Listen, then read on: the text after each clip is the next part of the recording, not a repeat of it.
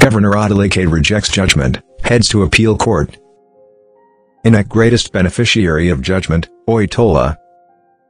It was all jubilation in the All Progressives Congress, APC, camp yesterday after the Osun state governorship election petition tribunal invalidated the July 17, 2022 declaration of Mr. Ademola Adeleke as winner of last year's election for irregularities in the conduct of the poll. A buoyant Gboyega Oyetola, who was declared winner by the tribunal, said the victory would energize his party, the All Progressives Congress, APC, ahead of next month's presidential election. But Adeleke and the PDP rejected the verdict. He vowed to go on appeal while his supporters took to the streets of Osogbo in protest. By majority decision of 2-1, the tribunal held that 112,705 votes were unlawfully counted in Adeleke's favor.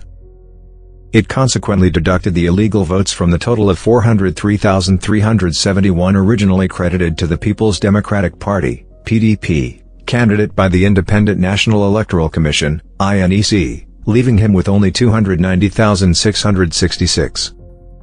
The tribunal deducted 60,096 votes, which it said were illegal. Chairman of the tribunal Justice Turtzkuman and Justice Rabi Bashir said, in their majority ruling, that a total 181,540 illegal votes were identified in 744 polling units across the state. According to them, neither the PDP nor INEC countered APC's documentary evidence of overvoting in the affected units. They also said that INEC, in issuing APC-certified true copies of VOTs and election results, did not state that the reports were not synchronized or interim. In addition, they said INEC did not at any point during the hearing apply to withdraw the reports it issued to APC but admitted during cross-examination that it issued the reports to the party. Reviewing the evidence before them, Kuman Bashir said, "We have looked and evaluated the evidence of the parties as shown in the exhibits before this tribunal. The contents of the exhibits are clear as day. The said evidence is not from the fertile and creative imagination of learned counsel for the petitioners as erroneously submitted by learned counsel for the respondents in their respective reply addresses on points of law to the issues under consideration.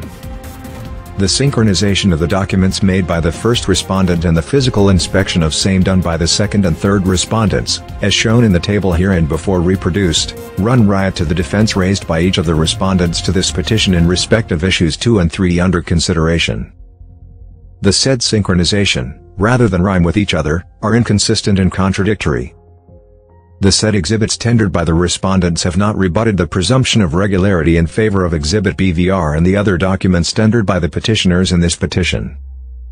In other words, the defense of the respondents are plagued with fundamental moral flaws highly irreconcilable and unreliable, incapable of defeating the credible evidence tendered by the petitioners in respect of the 744 polling units where overvoting has been established.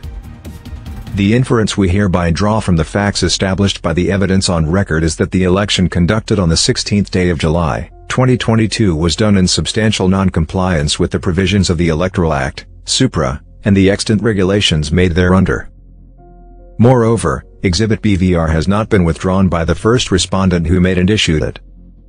The petitioners relied on Exhibit BVR in maintaining this petition. The respondents are stopped from acting inconsistent with the import and tenor of Exhibit BVR. Similarly, the exhibits tendered by the respondents after Exhibit BVR, as rightly submitted by learned counsel for the petitioners, were thought of after the declaration of result on the 17th day of July, 2022. The said conduct of the respondents, especially the first respondent, amounts to tampering with official records. The conduct of the first respondent in the said election under consideration has produced multiple accreditation reports, contrary to its avowed declaration to conduct free, fair and credible elections on the basis of one man or woman with one vote.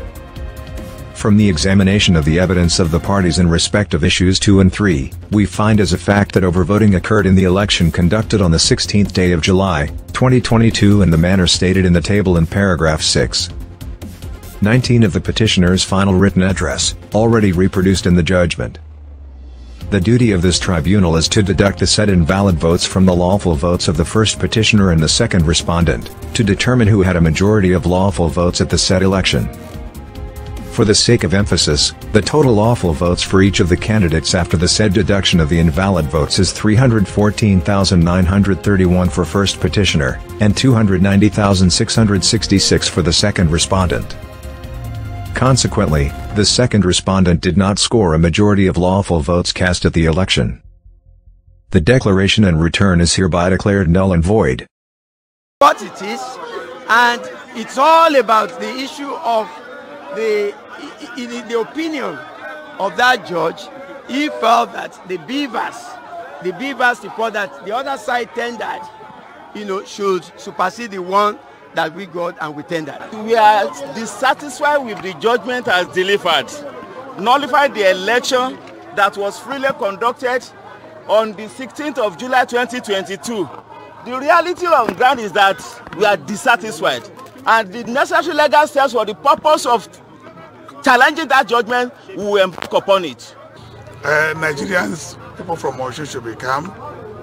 There are constitutional provisions on what should be done.